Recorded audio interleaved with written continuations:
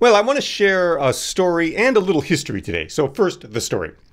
Trudy and I recently arrived a bit early for dinner out with the kids. The restaurant being typically New York, meaning, 30 people were sitting in a space meant for 13, we decided to appetize at an emptier but still cozy Latin American bar a couple of doors down the street. We entered the brilliantly named La Diaspora to excellent classic salsa booming crisply from high-end speakers. The vibe was relaxed yet jubilant, like a party at your best friend's place.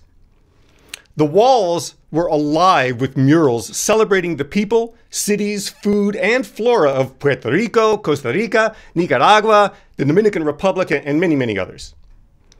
While enjoying a Negra Modelo and jamming with the other patrons, at one point we all hit the bar with the same pop, ba-da, pop kick in Willie Chirino's classic song Rumbera.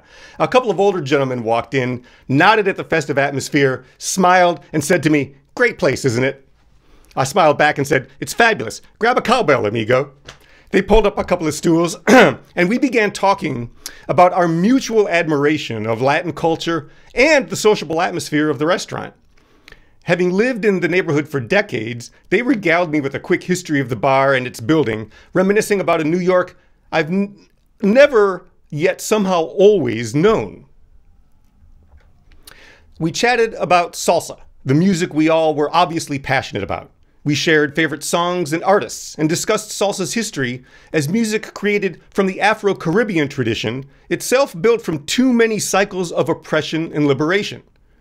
We also discussed that salsa and its many subgenres would not exist without the mass migration of Central Americans, Cubans, Puerto Ricans, and others to the United States throughout the 20th century. Which brings us to a little history. U.S. corporate interests in Central and South America caused the migration of people from the region in the 1900s. But that particular colonization is rooted in the American Western expansion a century earlier, which forced millions of indigenous Spanish speakers out of what is now the southwestern United States, further south into the lands American corporations now wanted to exploit. By the 1900s, European plantation owners and burgeoning multinational corporations like United Fruit Company, which is now Chiquita, faced increasing resentment from the indigenous Central and South American people, as well as those they'd previously pushed into the region.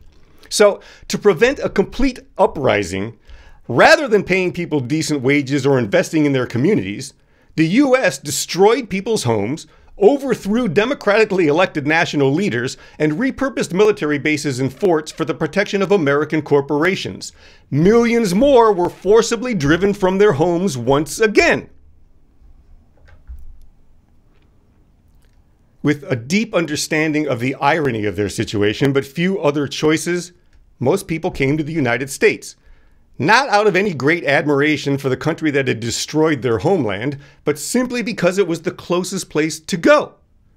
So, while everyone at La Diaspora was enjoying the fruits of the previous century's intercultural migration, there was also an understanding that the fruit ripened from the blossoms of greed and the seeds of insidious human rights violations. All factors still driving people to our borders today. Factors that demand reconciliation. That discussion, my friends, was a terrific appetizer. Listen, I think conversation is a bit of a lost art, unfortunately, and for a multitude of reasons, isolation with our electronic devices being a significant factor. But the net result of less conversation is even less understanding. Now, I'm not at all suggesting we can reduce all the world's problems to our inability and unwillingness to converse with, not just talk at each other. However, we don't take the art of conversation seriously enough either. And I'm thinking especially about all the leaders on today's world stage, all the politicians that supposedly exist to create international understanding. How is anything accomplished? How do we reconcile without serious, pointed, unabashed, unafraid conversation? I personally don't see how there is any sort of reconciliation without first having extremely painful conversations in which those who've committed trespasses seriously own up to and move forward and move toward reparations for their actions. I'm looking at us, as in USA. Having authentic conversations means that sometimes, a lot of the time I suppose, we will accidentally say hurtful things to one another, perhaps because of previous poor conditioning. I expect more of these misunderstandings as our language evolves to better reflect the diversity of being human. Moving forward, to have conversations that might encourage reconciliation, we need to grant each other some grace and embrace the changes. We should go into every conversation understanding that language, especially English, is changing rapidly. It's beneficial for us to gently give and graciously accept critiques about our word choices. And lest we stifle free speech, we also can't be afraid of accidentally offending each other. I often wonder if the world's leaders, Putin, Zelensky, Biden, Trump, Netanyahu, Hania from Hamas, Jinping in China, bin Salman of the Saudis, the Saudis, a family that owns a nation, by the way. I wonder if any of these people have ever had an honest, genuine conversation with each other, with anyone. And I don't mean sitting around a ginormous table surrounded by nationalist symbols in an otherwise empty, frigid room that could only ever produce icy ideas. I mean going to the local 7-Eleven to grab some pomegranate juices and sit on the park bench discussing the kids' soccer practice, or that time in high school when their crush rejected them, and the other bazillion experiences all humans share regardless of ethnicity or nationality. Do our leaders, do any of us, bother to get to know one another personally? I find it hard to believe that anyone would lead their entire civilization into a global war if they knew their neighbors' stories and celebrated the kids' birthdays. Back in the day, I had a great friend from Costa Rica, Juan. Everyone called him Corky. He was a phenomenal timbalero and singer. We played almost every gig together, whether it was Latin or not, most every night of the week for at least a decade. And he would host a backyard party almost every weekend and a giant pig roast every few months. The parties were like UN meetings, only better. There were people from every country on the American continent, all cooking, eating, drinking, singing, and playing music, everyone a storyteller. We knew and cared about one another because we hung out and had conversations. I wish all the influential people putting the world at risk every day would take a break and hang out. Get to know each other like they're at a Corky-style cookout or sitting in La Diaspora.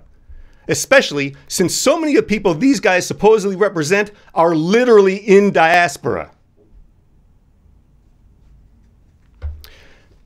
I pray that our leaders learn empathy, that they come to understand each other's plight and rejoice in one another's triumphs as their own. I want Kim Jong-un to call Emmanuel Macron not to threaten nuclear annihilation, but because he's excited to share a story about their kid's first performance in the UN Global Dance Troupe. I want Putin to call Biden because the grandkids are both mathletes, or to share any of the zillions of human moments we universally experience, regardless of our cultural identities.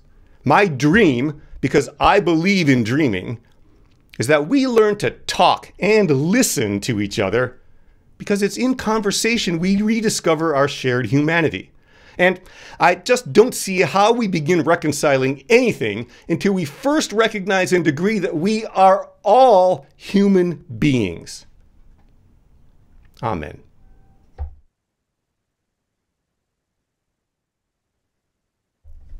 I am curious today how we might engage in reconciling conversations. How might we engage in reconciling conversations? Throughout Lent, we're going to stay in the big virtual room together, so I'll remove the spotlight. Take a few moments just to gather your thoughts, then whenever you are ready, go ahead and jump in. How might we engage in reconciling conversations?